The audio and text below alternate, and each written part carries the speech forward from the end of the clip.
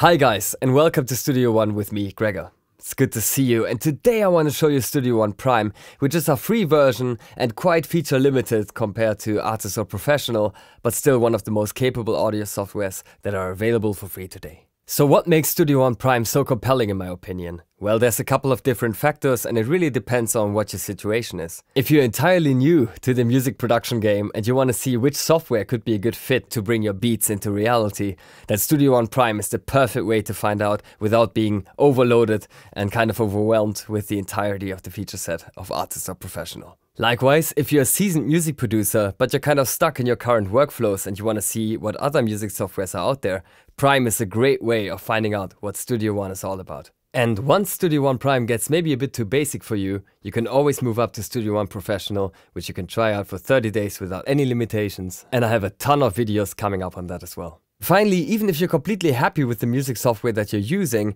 we at PreSonus are known as collaborators and we're great at complementing other softwares.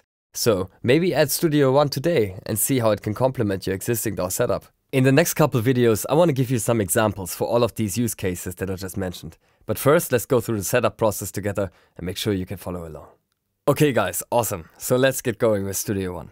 But before I show you all the cool things that you can do with Studio One and how intuitive it is when making your first beats, let's first make sure that you can download the software correctly and you're aware of all the steps that are required. So please head to my.presonus.com in your browser and register if you haven't already to create an account. You can enter all your artist information here if you want, and then you can just head over to the shop page. Once that's open, you just hit Software and then select Studio One for Prime. Now you just simply add it to your shopping cart and then you proceed to checkout. After you've done so, simply head back to your My PreSonus tab and you're gonna find Studio One for Prime in your most recent purchases. Now you can click on that and download the installer for your respective operating system. The installation itself is super simple. Just drag the Studio One 4 icon to your applications folder or follow the installation instructions on your Windows PC.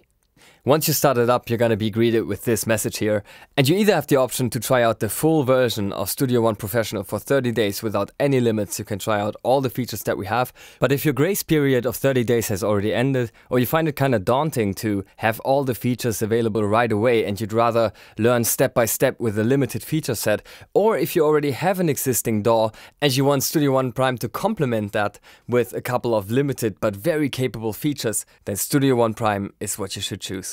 Now we just go ahead and choose Studio One Installations and then select all the content that we want to install, hit install, and we're ready to go.